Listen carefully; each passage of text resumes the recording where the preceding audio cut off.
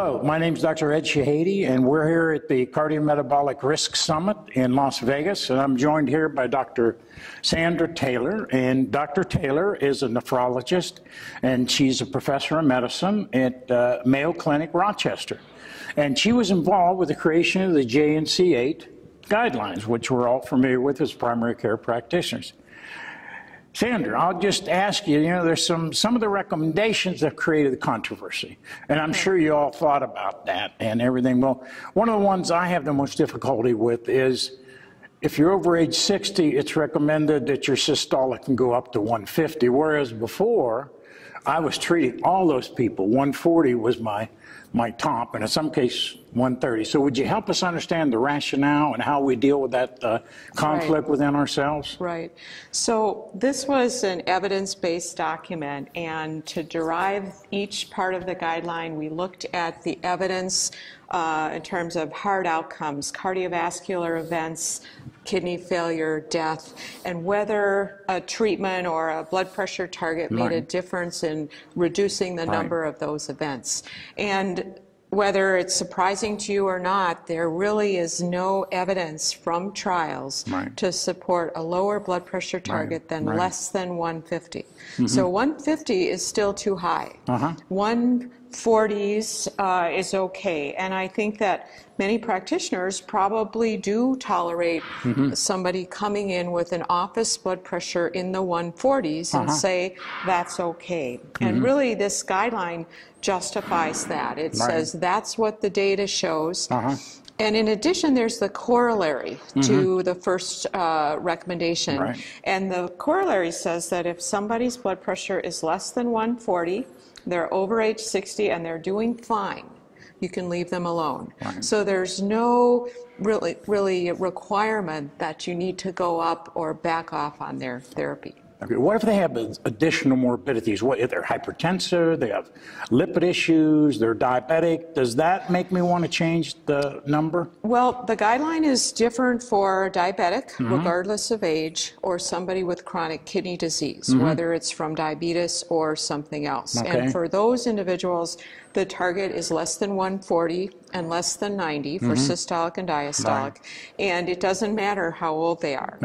Now, those targets are higher than the targets in JNC 7, which was less than 130 systolic and less than 80 diastolic. And again, that's based on the evidence. And in fact, there isn't even evidence to support 140 over 90 for people with chronic kidney disease, but the committee did not feel comfortable raising that to a higher level.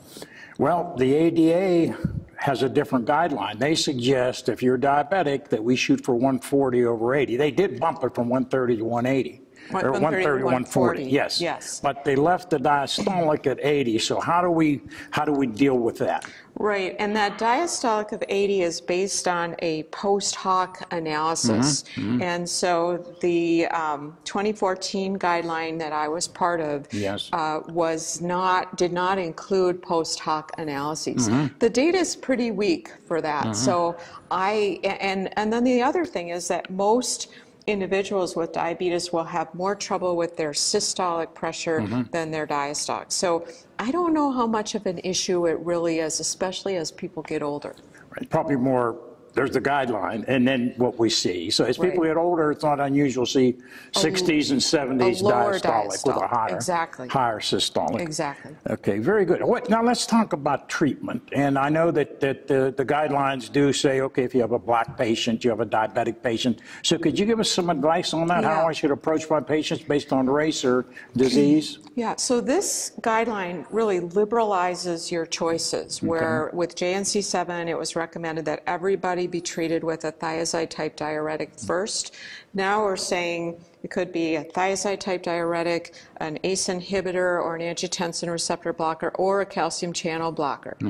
Now, the data, mainly from ALLHAT, showed that in black patients, they didn't have the same benefit from a single agent of an ACE inhibitor or an angiotensin receptor blocker. So there, the guideline recommends starting with a thiazide-type diuretic or a calcium channel blocker. The dilemma in some people's minds is related to chronic kidney disease. Let's say I have a black patient with chronic kidney disease, and for chronic kidney disease, you're recommending an ACE inhibitor or an angiotensin receptor blocker.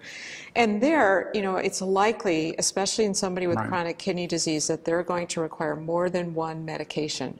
So you can really meet both of the recommendation, you know, parts. You can use a thiazide diuretic or a calcium channel blocker, and you can add an ACE inhibitor or an angiotensin receptor blocker, and you may need more medication on top of that. So I don't think it's as complicated as maybe it looks on the surface. Okay, yeah, it's a different what have you. Now, in diabetics, I think we've always felt, well, I think we've been taught, you know, you start with an ACE or an R because it's going to protect the kidneys. Is that still a good rule of thumb, or now we go with... Only if they have some evidence for chronic kidney disease. So, and it doesn't take much. It could be microalbuminuria. An elevated urine microalbumin would be enough. I'd say yes. But if they don't have that, you know, there were patients being started on an ACE inhibitor or an angiotensin receptor blocker who didn't have hypertension or microalbuminuria, and we're really saying there's just no evidence for that. Yeah, that was my next question, because I'll hear at meetings often, I get asked the question, where do you put them on an ACE inhibitor, although they're not hypertensive or they don't have microalbumin?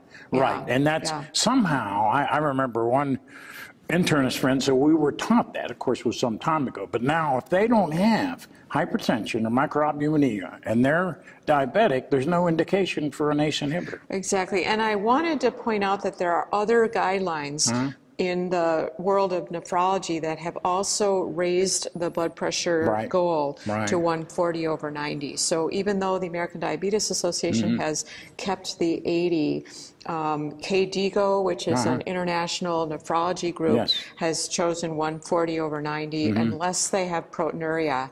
And they've kept the lower goal in that case, but again, without evidence. Yeah, as you're mentioning that, I recall reading they have that heat diagram as I look at a patient, as their GFR goes through, you know, goes down. If they have a GFR, say they're 3B, and they're hypertensive and they have protein, that I want to be more aggressive. And that's to prevent cardiovascular disease. Is that correct?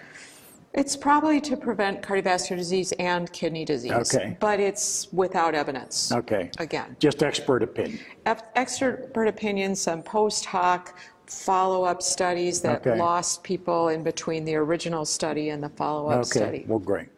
Very valuable information. I'm looking forward to your presentation here in a few minutes. Thanks for being with us, Sandra. Thank you. All right.